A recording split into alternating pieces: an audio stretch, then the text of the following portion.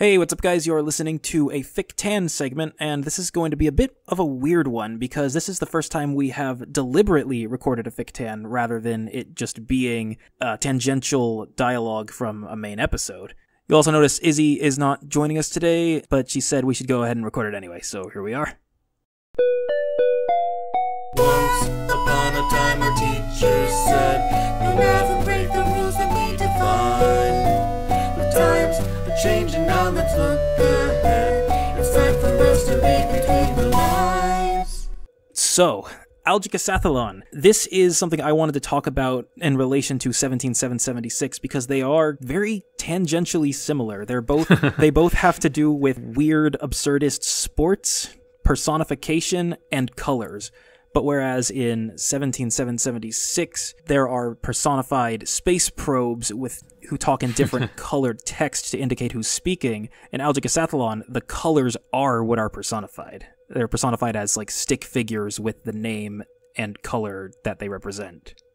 They're colored stick figures that are named after the color they are, I guess. Yeah. You could look at it both ways. The basic idea with Algicosathlon, and I kind of went at this backwards because Béla introduced me to this concept, this area of YouTube, and then I kind of independently rededuced who had made it. This was originated by Carrie KH of the Huang twins, Michael and Carrie Huang. Carrie's whole thing is like algorithmic storytelling, genetic algorithms, and using AIs to generate content back before it was cool. He also made a whole bunch of Flash games back in the day, and Algicosathlon fits right into that, where it's a lot like his other project, one of his other projects, Battle for Dream Island, which is a bunch of personified random objects. I think it might have started as randomized or personified emojis. In any case, it's a very similar thing genre-wise. A whole bunch of trials that have survivors, that have people getting voted out, and it's all kind of user interactive and kind of randomly or algorithmically determined. In this case, Algicosathlon is determined by ragdoll physics. Yes. So there is a program, there's a software called Algidoo. It's a free-to-use physics-based 2D software for... it's meant to be like a teaching tool for children learning about physics. So you're able to very easily use it and develop these sort of basically obstacle courses for these stick figure characters to move through in some way or another. And there are different types of events. The most iconic one, I think, is the race to the bowl, as it's called, which is like these two paddles flipping a bunch of the stick figures up randomly, and the first ones to get into the bowl are the winners, and the last one loses. And so the way that it's presented, though, is as if there's some intentionality throughout it all, like as if these are athletes competing against each other. They're sometimes referred to as marbles. I don't know if that's like the name of the species, but... I'm seeing several other videos on his channel called The Amazing Marble Race, and it's got seasons and legs of the season or episodes, and it's basically the same thing, except each stick figure is reduced to just its head, representationally. Yeah. And so, yeah, you might have like a race to the bowl, you might have BMX cycling courses where they're on like wheels and are going in this loop again and again, and there's like an obstacle that can knock them over and the last one standing wins.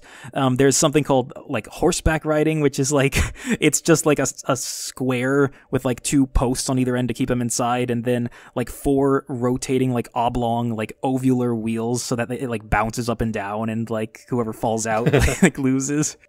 So it's all randomly generated. It's all just left completely up to random chance which of these colored stick figures finishes first in each round, in each like separate video, separate day, whatever you want to call it. Yep.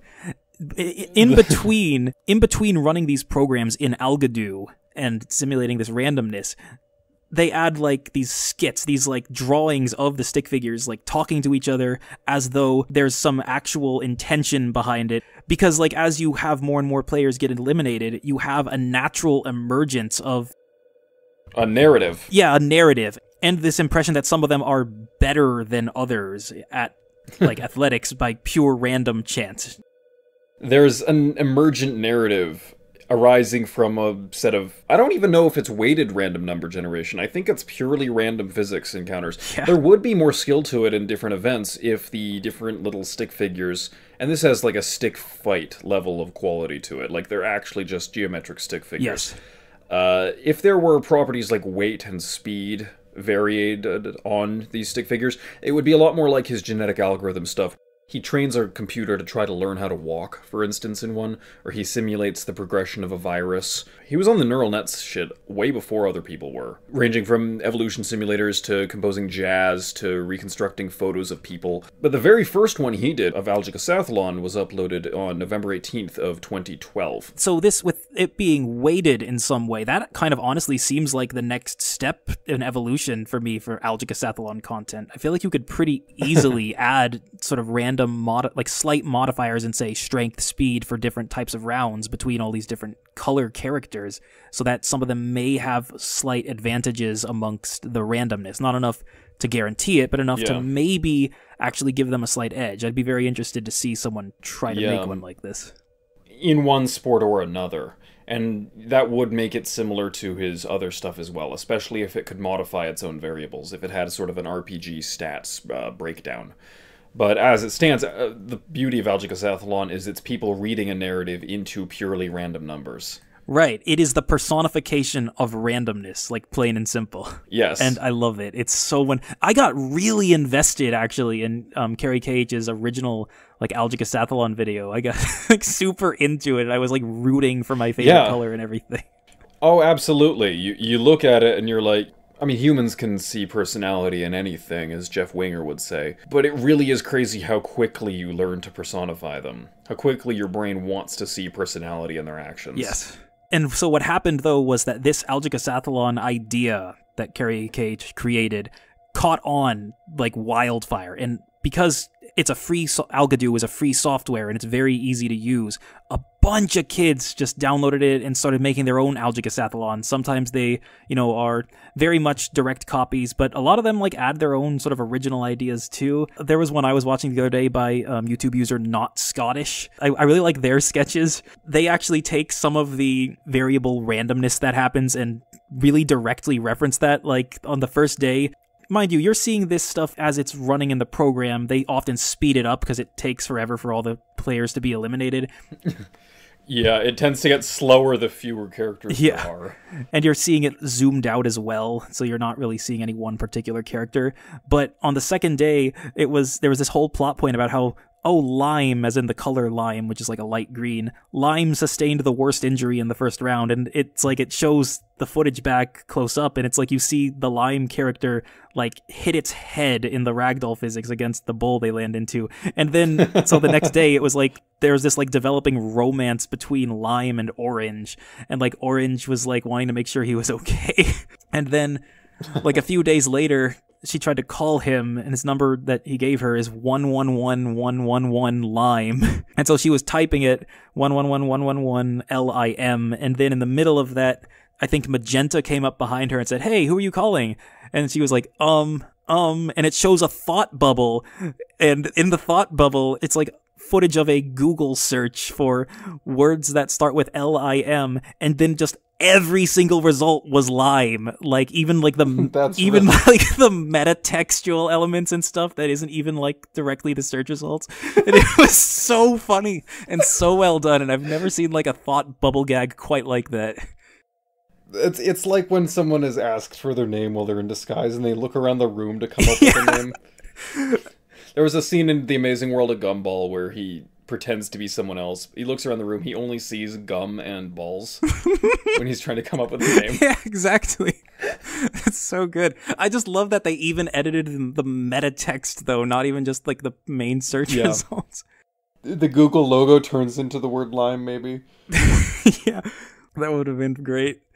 Yeah, there's a lot of creativity that people have come up with in regards to like the sketches and even the courses themselves being included in these things. And I've noticed a lot of parallels myself with Algicosathlon and Go Animate, like those two respective spheres of YouTube. They are both centered around freeware designed for kids. They're both very accessible and easy to create content for, and they've both developed their own niche spheres on YouTube. Absolutely, and it seems like the easiest way to find or to generate these sorts of communities is to just make something that is free and runs at like an extremely low hardware computer specs. You know what I mean? Yes, exactly. If it runs on low hardware specs and it's free, you open up the user base for as many people as possible to be able to make all the dumb things they can think of. Oh, totally. Imagine if KidPix had been a website. Right? I mean, it's the same story with old school RuneScape is having kind of a moment on YouTube. It's gotten really popular on YouTube the past few years. Roblox too. Roblox has an insane amount of child-generated content. Oh, you can Roblox maybe the king of this kind of stuff. Oh, absolutely, absolutely. I don't think it's free. It is free. There's stuff you can buy that a lot of kids, I guess, get their parents to buy for them, but it is free. Bobucks? I'm pretty sure. Yeah, Robux. I remember seeing a great comment. For a few days, the top comment on Never Going to Give You Up was, "Hey, this isn't free Robux." I love that. I think it's cool that there's so much software out there for kids to like express their creativity nowadays. I mean, you know, Absolutely. If you want to talk about like that, there is definitely like concerns with like just them being able to share that out to the internet for anyone to see, and how much, you know, parents do or don't monitor their kids' use of the internet. Like, that's an entire issue in and of itself, but just that there's more resources for them to express themselves creatively, I think is really cool. Well, 90% of everything is crap, but if you increase the total amount of stuff there is, then there's more good stuff, too. And it's like, even if it's crap, I'm glad they were like getting to make this stuff, you know? Like, I would have killed for some of this stuff as a kid. Imagine MS Paint, but with like 4 mouse cursors, so you and your friends can co-op it. Right? Like on the school computers with the chunky, like, iFruit monitors. What are the Mac G3s? That's what I'm thinking of. It's like, Algicosathlon's also like, it's pretty hard to mess up, honestly. I mean, they're actually pretty dramatic and like fun to watch, and the music that's always incorporated it's very like Newgrounds Portal music and goes like way harder than it has any business going. I remember when I was a kid, there were a lot of YouTube poops that had a surprising amount of narrative consistency and depth to them. Even though the source material was transformed to almost an incomprehensible degree, you could still get a consistent narrative through line. And this seems to be the same type of phenomenon. No matter what you hand kids, they end up telling a story. Yes. Oh, absolutely. And it is just like, I think you said it best with the referencing the Jeff Winger speech about the pencil, just this amazing human ability to personify literally anything, and like the story happening in the mind, like first and foremost. Absolutely. And you give someone the bare bones visuals, and then they can tell the story to other people. Yeah, you know, totally. Like, I was just thinking, too, like, even without the included cutscenes in Algicosathlon, I feel like you could pretty easily imagine your own story. I remember, you remember the Putt Putt Joins the Parade game? Yes. There was a marble game you could play in the toy store. It was like this pinball machine where you could customize the bumpers where they go and like bounce around all these marbles. I remember I would like assign specific personalities to like different colors of these marbles. I think I made them based on like characters from a TV show, and I would like try to get some of them to like avoid this other one and be like, oh god, we gotta escape from them. And that was literally just like a little like distraction in the main game. That wasn't even a game itself, and Yeah, and you have this like whole mental story applied to Yes, I shaped my own narrative around it, exactly. And it's like, I was very struck by how similar it is to Algicosathlon when I was reminded of that. Yeah, I did things like that too. It's like, you can read a story into anything, really. It's fascinating. I love some of the like really weird characters some people come up with too. Like, there's some that have like transparency in them, and they're like a glass player or something. Actually, yeah, so we were just before the recording watching another of Carrie KH's videos. That's CARYKH on YouTube. And one of his videos was about this website he made this game he made on his website called Elemental 3, which was kind of like Doodle God, except if you combined 2 elements into an element that didn't already exist, you could suggest a name for it, and then if your suggestion got enough votes, then it would become that combination of 2 elements. So it exploded in popularity, and he did this really nice algorithmically constructed graph node tree, which extends upwards like some kind of freaking Giacometti sculpture. All these boxes are connected by lines. It's unfolding upwards into the sky. It looks like you'd probably like shred your hand like cheese on it if you touched it, but the point being that the insane amount of user input led to a lot of really funny shit posting. And it's the same sort of thing. It's just algorithmic combinations. Oh my god. I'm sorry to interrupt, because like But I just had to react audibly to what I'm seeing right now. What's that? Look at this! Algicosathlon on Simple Wikipedia? Why does it... It has a Simple Wikipedia article. Okay, so the Simple English Wikipedia, by the way, is largely considered a failed project because its original intent was to summarize regular English Wikipedia articles in a smaller vocabulary set to make them easily understandable for people who speak English as a second language or people with mental disabilities. But that failed because there are certain concepts that can't be broken down into simpler words without losing a large amount of detail. I thought it was like actually just on Wikipedia when I saw this. No, this is technically a separate fork of Wikipedia whose purpose is to port English Wikipedia into a lower vocabulary register. Even so, it's really funny that this is notable enough to get an article on Simple English Wikipedia. And let me check, where's the languages tab? This isn't on the regular English Wikipedia. This is only on the simple one. Yeah, that's great. So strange. This is like some kid doing this. It is. This is someone... I love that. Look, I don't know who this is, but... Yeah, look at this. It's apparently notable enough for Simple English. Great. The Algicosathlon is a competition in a software called Algidoo, in which various athletes of color compete. I don't think that means what you think it means. Athletes of color? Oh no! I don't think that... I'm sorry. Oh my god. What's the abbreviation AOC? Shit. With one or more athletes eliminated upon completion of each event. I mean, it's not technically wrong. It's just a wider variety of colors. Comedy gold, though, that like they didn't read into the subtext of like what most people are gonna take that as. Well, I mean, it's on a Wikipedia meant for people who don't speak English. Oh well, okay, so fair. It may actually just be like a child or a foreigner who's having their best go at it. Yeah, that's fair. Ultimately, one athlete will remain and be crowned champion. Many YouTubers have created their own Algicosathlon variations after Carrie KH's original. The game has definitely evolved, with more and more people getting involved in creating their own series. Derivatives of Algicosathlon include Algicodethlon, Algotriacontathlon, etc. And the infixes in these names refer to the number of events in these multi-sport events. Yeah, and I actually think that Aldecasathlon was one that Carrie KH made before Algicosathlon, but Algicosathlon's kind of the one that stuck most. I have to imagine, and the top comments seem to agree, that this would have been a very difficult word for a child to type into a search bar at the time. That's a good point, actually, yeah. It's like when you set your password to a word you keep misspelling so you spell it correctly eventually. I'll just set my password to the word like deliberately or negligible. Yeah. When I was thinking about this though in relation to like 17776 and like imagining Algicosathlon as like say a real sport or something, just how crazy it is. When you mentioned glass as one of the colors, I was imagining like brick and clay and the other elements from the Elemental 3 game as colors in this game. I love that. So imagine feeding the one into the other, so you just have algorithmically generated players too. One thing I also encountered was like an Algicosathlon, but it was like country flags instead of colors. So now we're not only personifying randomness, we're freaking nationalizing it. Well, we're personifying nations, too. You know, whatever humanity does, we keep reinventing Italia. Yes. And so I had this, like, mental picture of, like, a bunch of people in, like, a crowded bar, like, going apeshit when their country's flag lands into the bowl or whatever in Algicosathlon. And I made that video.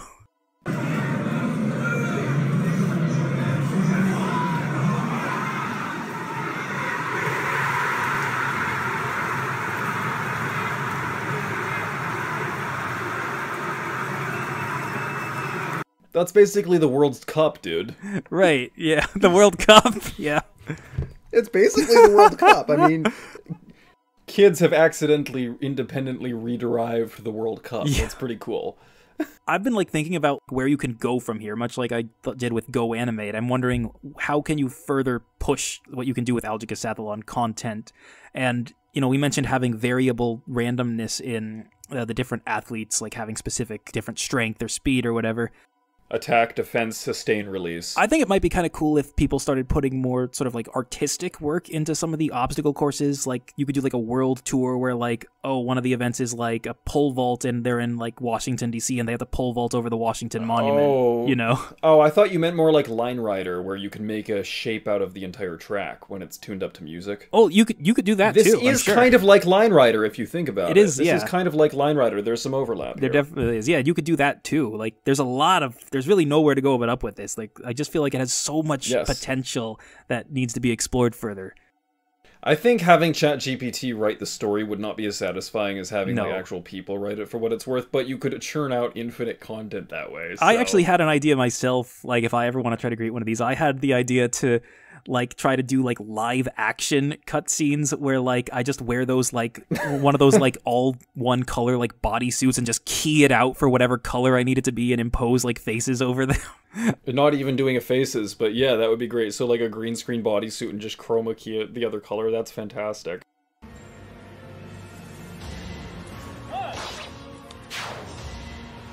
This video you posted, Peter, is like kind of also, I was wondering if, like, can you imagine an entire like live action recreation of even the athletic parts where you just recreate what the program did? And you could like show it side by side.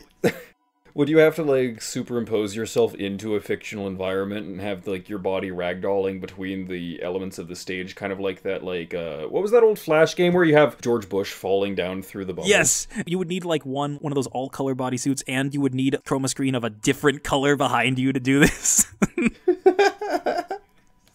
Well, no. You only need the chroma keys because you can just chroma invert.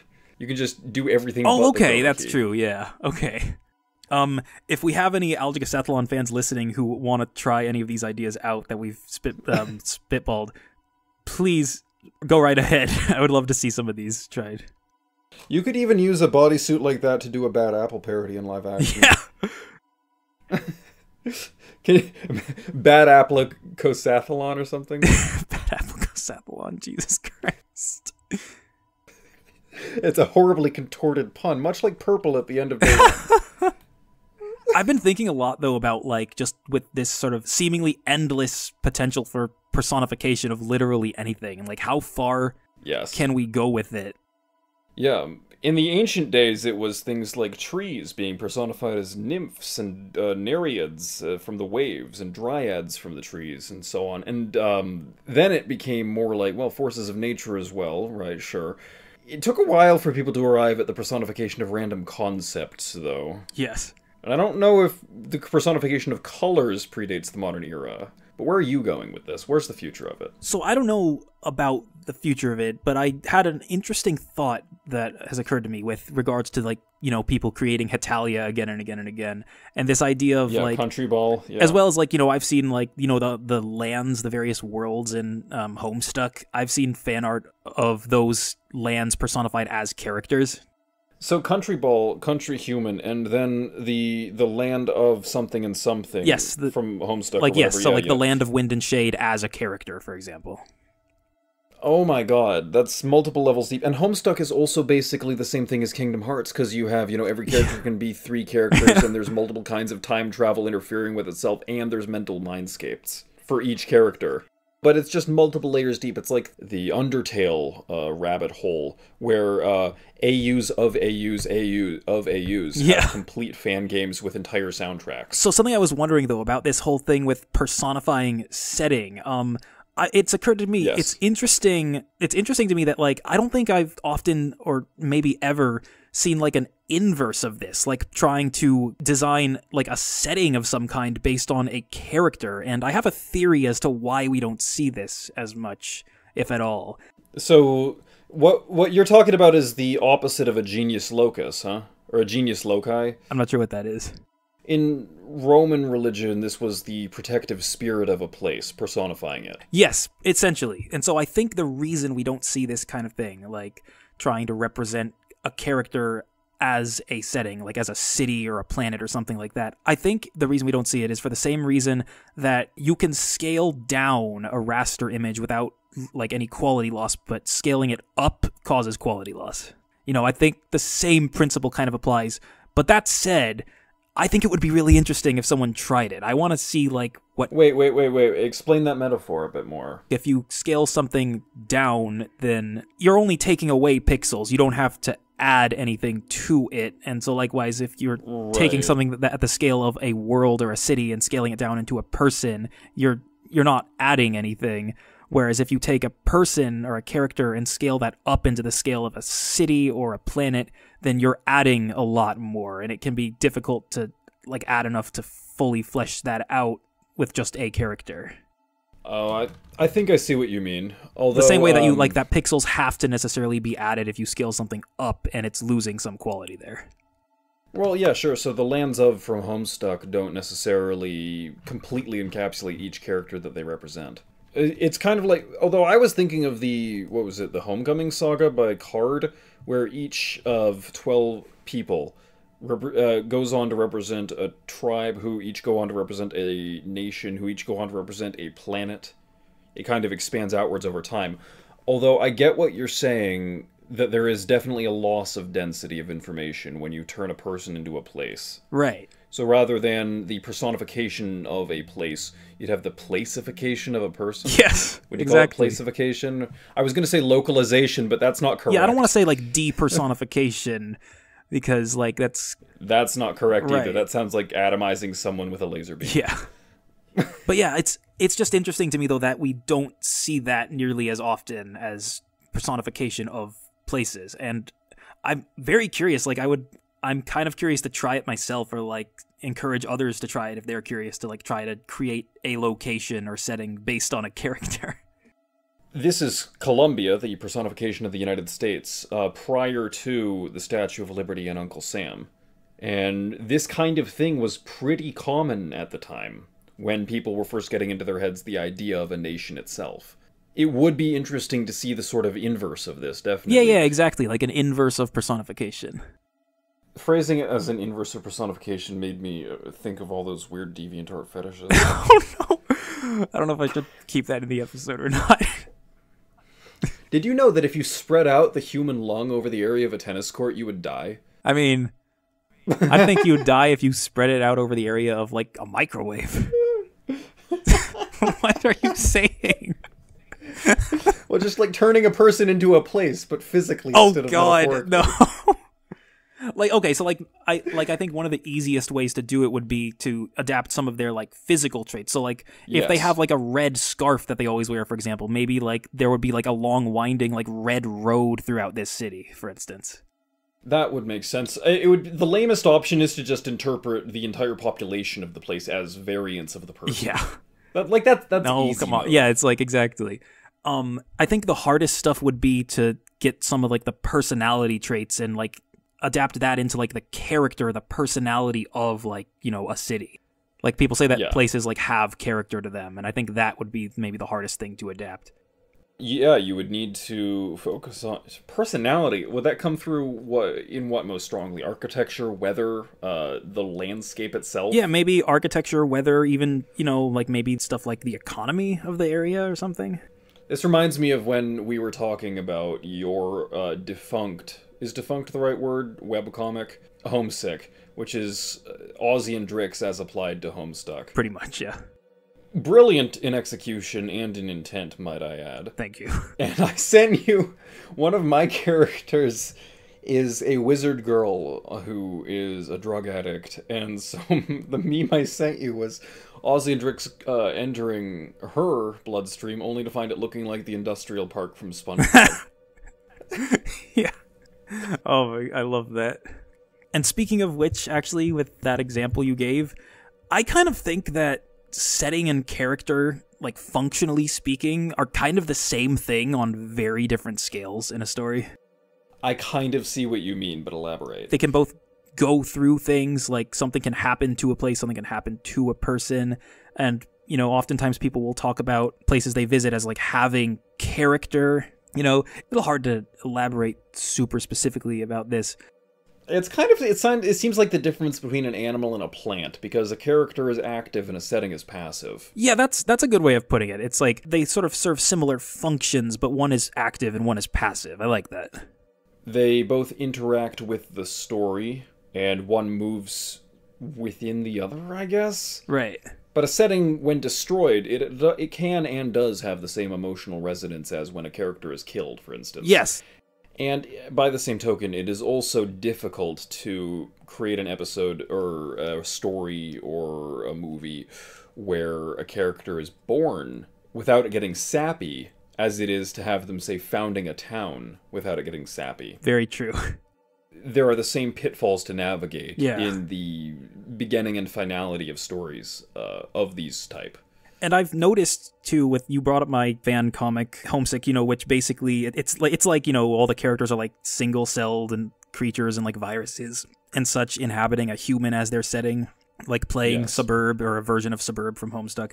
So this is something I've noticed about myself.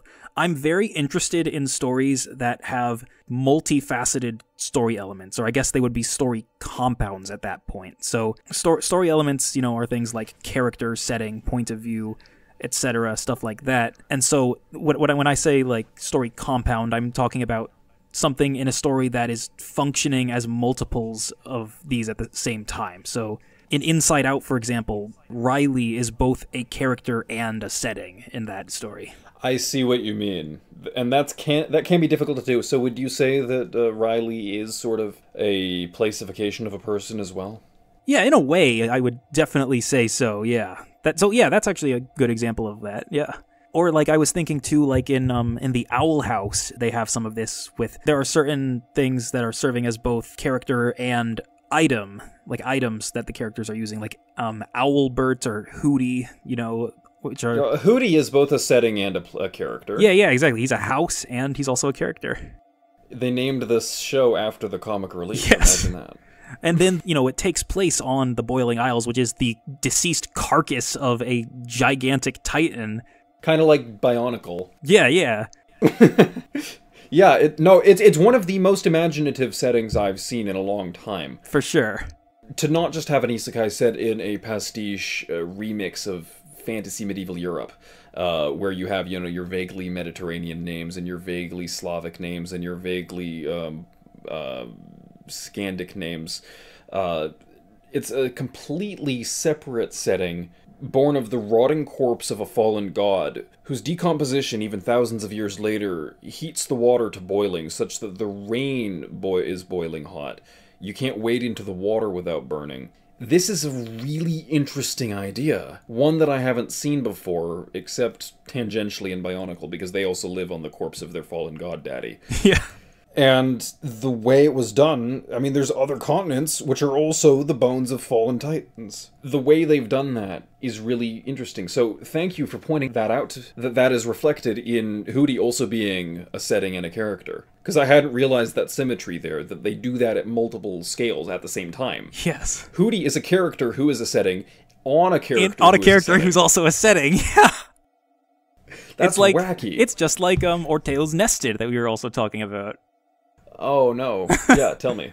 This is, Nested is a widget created by the guy who made Cookie Clicker, which I'm sure we'll talk about Cookie Clicker on the show at some point.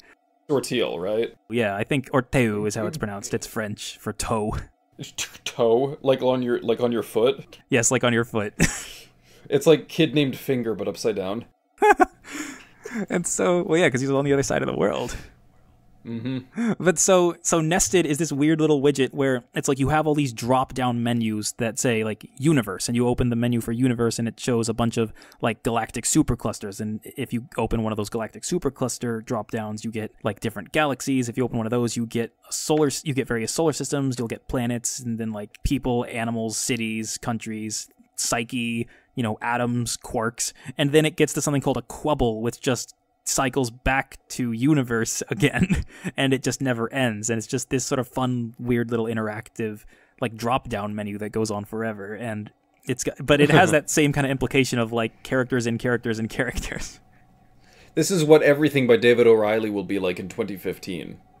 Wait, what is This that? is what No Man's Sky was always meant to be. Oh, Everything is a game by David O'Reilly, which is you can jump your soul from object to object and descend down through the scale and up through the scale of the universe in either direction and wrapping back around again, all while listening to beautiful philosophical quotation audiobooks from the philosopher Alan Watts, who was kind of like the Carl Sagan of Buddhism because he served to popularize Zen Taoism and Buddhism here in the West.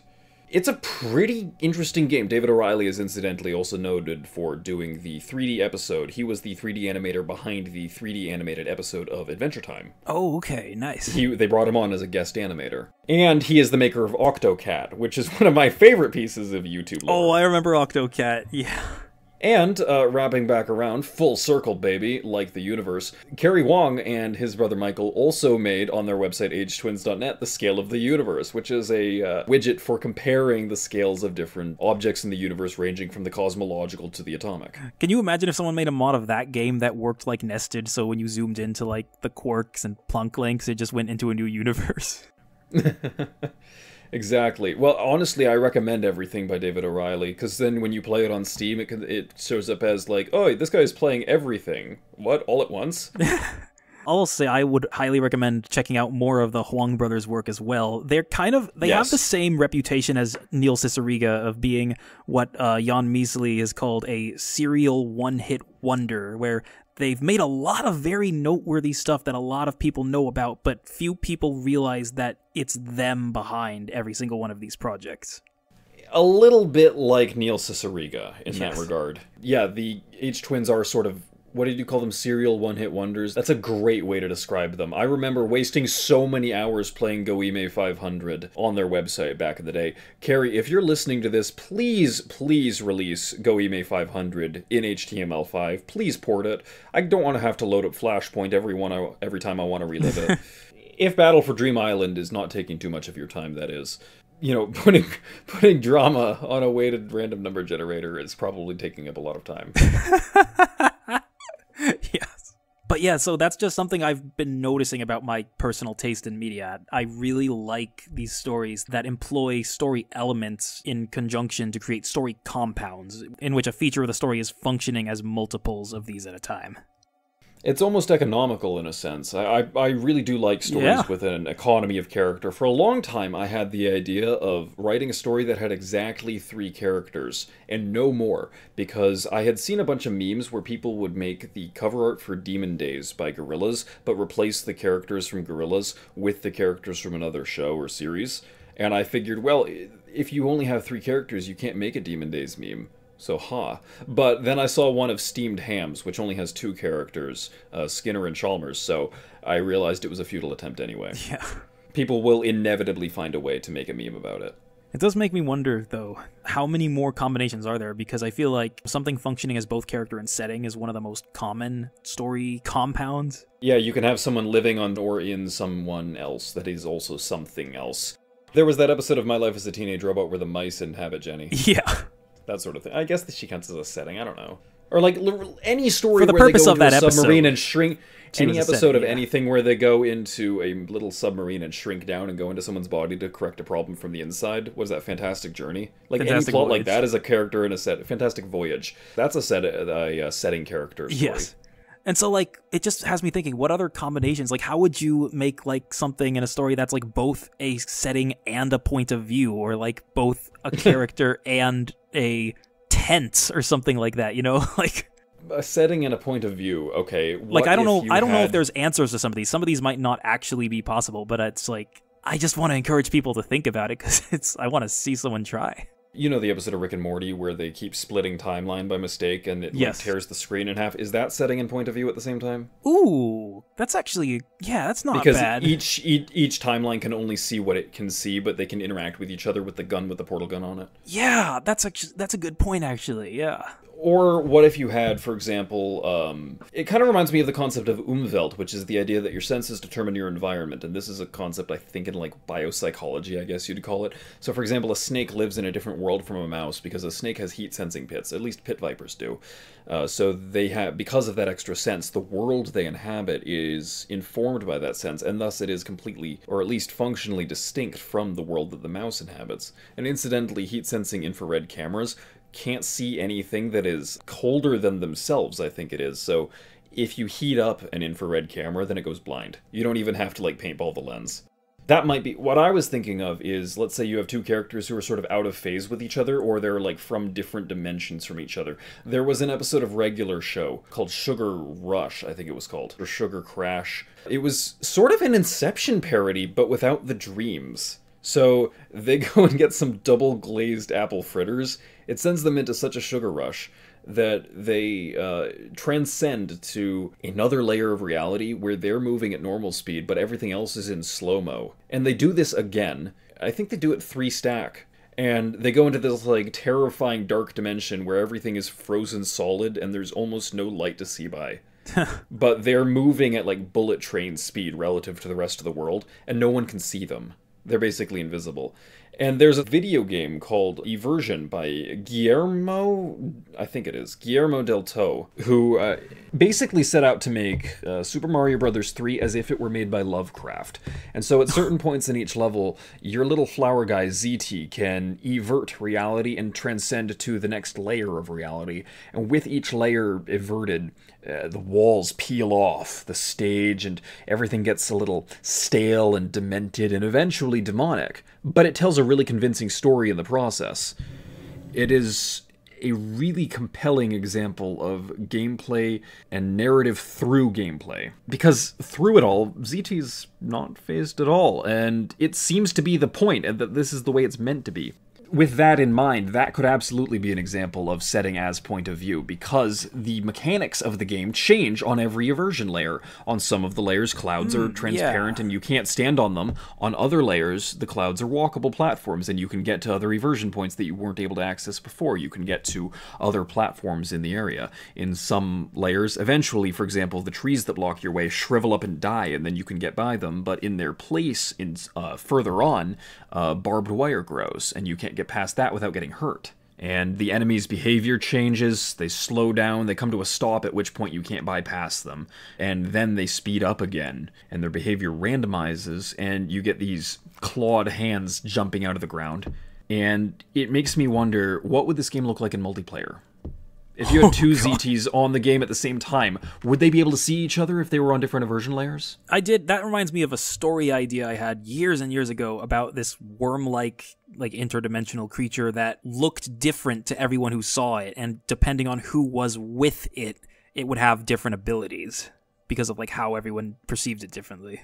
That makes sense to me. I have a similar creature in my stories called an ostium worm, which can biogenically generate a door between worlds. But it just uses this to steal corpses from graves on Earth. That also, that Regular Show episode you mentioned also reminded me of, there's an episode of Chowder where, not heeding Mungdal's warning, he eats this super sour fruit that you're not supposed to just eat straight. I remember this! And it makes him pucker so hard that he, like, gets sucked into his own mouth. And then his own mouth is like the size of an amphitheater. Yeah, and it's like a black hole, like, on the outside. And there's, like, this joke where he sees, like, the thing he ate in his mouth and he eats it again, and then it just falls from the ceiling and he eats it again and it falls back from the ceiling. Classic. That show was so good. Yeah, but so it just makes me think, too, like, how many possible combinations can you have of combining different story elements? You know, like, can you have, like, 3 at once, 4? Like what could you possibly do? And it's like, I don't know if... I'm sure you hit a wall at some point where you can't really do something, but... I think if you wanted to have item and setting and character and setting, you inevitably need multiple scales of character.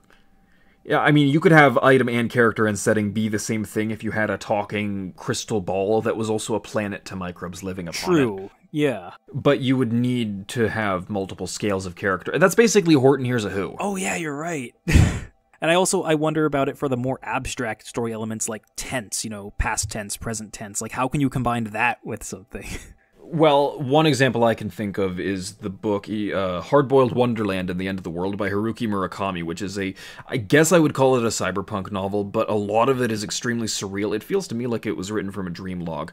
The narrative is 2 intertwining narratives that reflect each other. One is set in our world, ostensibly, where this guy has the 2 halves of his brain surgically divided, or something like that. He has split brain, and he uses this ability. He works for a company that launders mathematical data in order to encode it and encrypt it and keep it secure for a select clientele. He's employed by this doctor who's experimenting how to read the sounds out of bones. And, well, that's very important data. If you could get the sounds out of bones, then you wouldn't need to interrogate anyone. You could just kill them and then skeletonize them and read the data from their skull. So that data is very much worth encoding and encrypting. So while that's going on, there's also another setting entirely called The End of the World, which at first I thought was maybe his distant descendant. So it takes place in a city called The End of the World, which is this walled city surrounded by rolling golden fields. There are unicorns out in the fields, and in the winter they come in and the elderly ones die, and then this main character, the librarian, reads the dreams out of their skulls. And there's this very deliberate symmetry between the two narratives, and they wind between each other like a double helix. The really interesting part is the way it was translated. I don't know precisely how it is in Japanese. It was originally written in Japanese. Alfred Birnbaum translated this to English in 1991. The Hard-Boiled Wonderland segments are written in past tense, and the End of the World segments are written in present tense. And it really distinguishes the two. Like, you notice, it feels very different. Oh, you know what? Now that you mention it, there is a short story I wrote that played with, like, tense shifting like this. Yes, I've tried this in several of my stories as well, to change the tense of the writing depending on who the point of view character is. So I think tense and POV is entirely possible. What I did, I'm not sure what it's combining per se. Maybe it's honestly maybe like tense and setting, weirdly enough, but I had a story about, it was on another planet, and there were these people who were able to manipulate time, speed it up or slow it down, and so they basically used this to their advantage and built a city, like fortress, around themselves, and they basically speed up everything around them inside the city and progress much, much faster than everyone outside of it, and they basically, they oppress everyone else in this area. Right, and so the story follows the main character who tries to go and infiltrate them and basically get information from them. But so when he's like outside in his little village and like planning to infiltrate the fortress, it's all in past tense. But then I have this point where like he crawls sort of underground like into the city, and when like top half of his body like reaches the inside of the threshold, the blood in his top half like pumps like a lot faster than the blood in his bottom half, and it makes him like really lightheaded, and he has to like basically crawl the rest of the way in and pass out. But I have this moment where it shifts there from being in past tense to present tense to reflect that he's in the area now where time is sped up, and then it goes back to past tense again when he leaves. I really like that. It kind of reminds me of the scene from James and the Giant Peach where he's crawling through the peach in silhouette and he slowly transforms. He doesn't slowly transform. Yeah. There's a sort of magical sparkle screen wipe where he turns from a live-action character to a claymation figure. And it's beautifully done because it's just his silhouette, so it like looks seamless when it happens. Lit up by candlelight through the peach flesh. There are a couple stories that like this that really resonate with me. The Indian in the Cupboard, for instance, or the Lego Movie. Even Sausage Party, to an extent. I haven't seen that movie, admittedly. But it does this really clever thing where it's a Seth Rogen movie, so, you can see the vegetables and fruit talking when you're high, right? Yeah. But, dude, weed, Lamau. But when up to that point, there is a separation of the two worlds involved that is entirely perceptual. Right. And the way they went about it, I've been looking for a story that does this particular concept really well for a long time. This idea of like an evil heaven, or like the how would you say it? Like the subversion of an afterlife, I suppose. I don't know how you would particularly describe it, because it's so hard to nail down. Yes. Someday I'll figure out, and I might have even mentioned it in a previous episode, someday I'll figure out how to phrase it so I know how to look for what I want. But it's a very particular feeling, and I need to find it. I was thinking about, what if you made one of these, like, character is a setting stories for Algicosathlon, so the little, like, the spinning bumpers had personalities too? They're going through the character's, like, digestive system as an obstacle course or something. No, the other way around. So, like, the spinning bumpers are characters, and the horses and the carts are characters. Oh, okay. So they're just like, it's a living. I was thinking about like having it be like they go through their digestive tract or like neurology or something, like inside them. Aussie and Drixathlon. No, it actually, that's so funny because now that you mention it, when you mentioned Line Rider, there was a Line Rider clone I played a lot called Free Rider. There was one of the vehicles you chose, which is this rounded corner square block, and I did a course in that game that was just like the digestive system, and like you fell through really it. good. That's funny. Oh, I wanted to mention that Geometry Dash is also extremely rich for user-created content these days. It's Really? experiencing a boom. Yeah, no, there are some insane levels with Geometry Dash. Nice.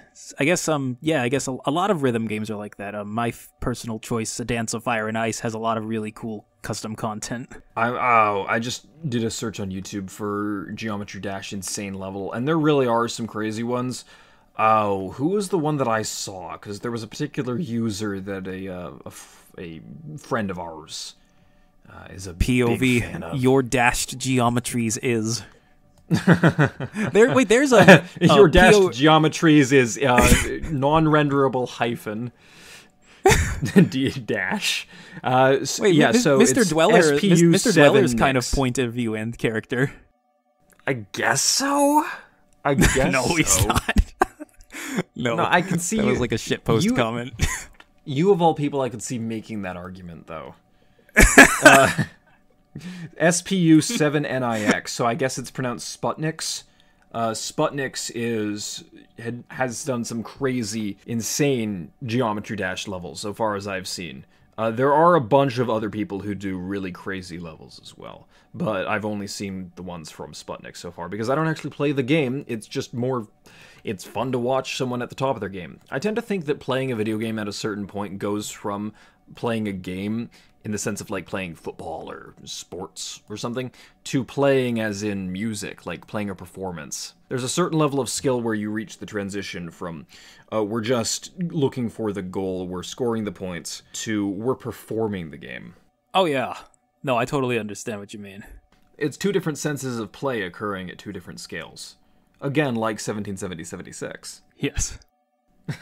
What if the tornado in 1770-76 had a personality too?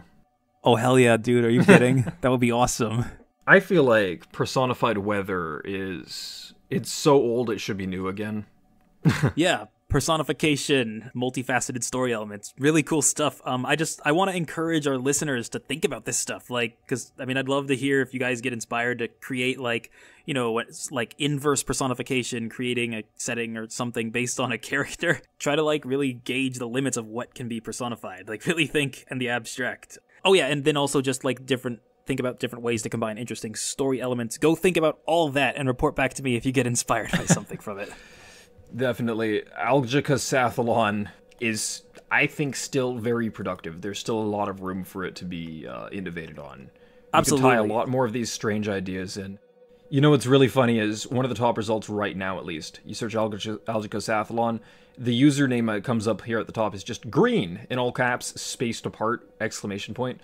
And Algicosathlon Day 18, only 5 days ago. But the background of the thumbnail is one of the chicks from Total Drama Island. It's like, I wonder how many kids who do this grew up watching that show too. Oh, dude, I'm sure. Are you kidding? There's a lot of crossover between the Total Drama Island fandom, the Battle for Dream Island fandom, the Algicosathlon fandom. All of these are Survivor format shows where someone gets voted off and different people compete in events in order to determine a hierarchy.